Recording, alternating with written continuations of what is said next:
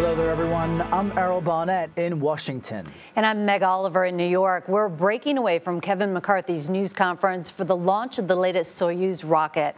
The rocket will deliver 3 cosmonauts to the International Space Station from a spaceport in southern Kazakhstan. This marks Russia's first space launch since it invaded Ukraine. Which is really what makes this moment so remarkable. Russia's space agency cut ties with its U.S. and European partners some 2 weeks ago.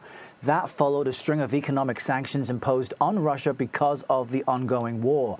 Now, despite the rising tensions between nations, NASA insists operations with the ISS are continuing as normal. CBS News senior space analyst Bill Harwood joins us now to talk about this and watch it as it happens live, as it unfolds. Bill, thanks so much for being with us.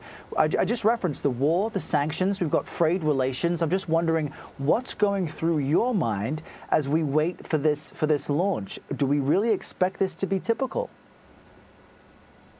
Yes, we do for right now. And one thing, I'll go back to what you said at the opening. They have severed their relations on a commercial basis with companies in the West. They have not severed relations with NASA over the International Space Station. So far, the space station is continuing to operate normally. Both sides work together on a daily basis. There are astronauts in Moscow. There are Russian cosmonauts in training for space station operations in the U.S. That's still continuing, but you're right, the tensions are higher than I think they've ever been in the space station project. And at any moment, we don't know for sure what's going to happen. All we know for sure right now is Russia is continuing to honor its commitments. NASA is continuing to operate the station, and this launch today, coming up in about 2 minutes, is evidence of that. So, hopefully it'll keep going like this while they work out their differences. But as you alluded to, we can't ignore the issues, Bill. The International Space Station has long been one of the biggest signs of U.S. and Russian cooperation. NASA says the ISS is operating as normal, despite the space agencies no longer working together here on Earth. Bill, you've been covering this for such a long time. How does that work? The Russians provide the propulsion needed to keep the station in orbit. That's part of the design. NASA provides the electrical power and big gyroscopes that maintain the station's orientation without needing fuel. Neither side can operate the station by themselves. Cooperation is absolutely critical. And again, let me reiterate, NASA and the Russians are still cooperating at this point on the International Space Station. Russia has severed all of its commercial ties with companies in the West, but that's a different situation than the space station. So for now, it's going okay. I'll say this, I think that things have gotten tense enough now where I think it's going to take some luck and some real diplomacy to keep the station on track and to keep the partnership together. It's certainly at one of its lowest points that I can remember.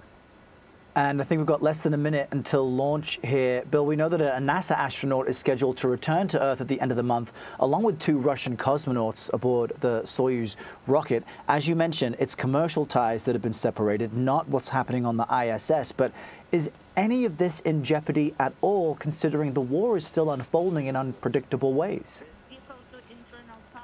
Not that we know of. Mark Vande Hei, the astronaut you referred to, has been on the station. He will have been on the station by 355 days. That's a U.S. record when he finally comes home at the end of this month. The Russians have said, rest assured, we are bringing him home as planned, and NASA says that's going to happen. So everybody's looking forward to Vande Hei getting home safe and sound. And as we continue to count down here, Bill, actually, here we go. So let's listen in. Engine turbo pump set flight speed, engines at maximum thrust, and lift off. Lift off of the Soyuz MS-21. So let's work in space together.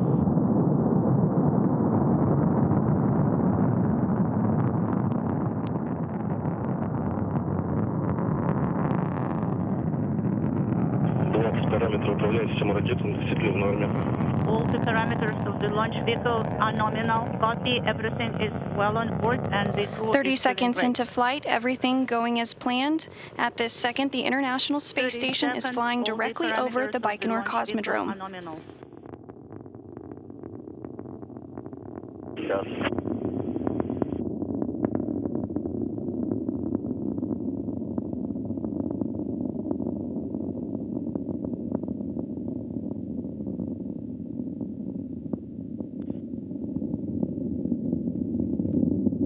1 minute into today's flight, continuing to hear good calls.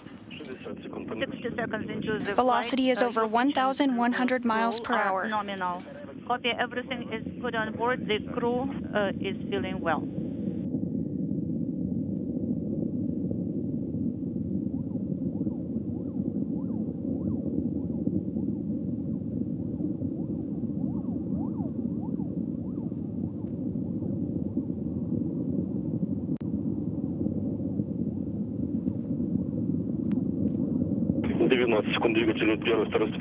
The thrusters of the first and second stage are firing nominally. Everything is stable. Copy.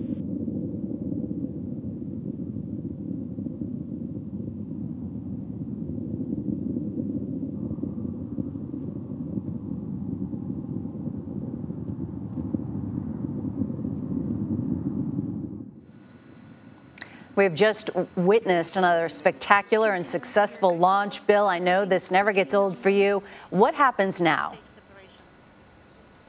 Well, we just saw the 4 strap-on boosters separate. The launch is still proceeding. It takes about 8 minutes and 45 seconds for the Soyuz spacecraft to reach orbit.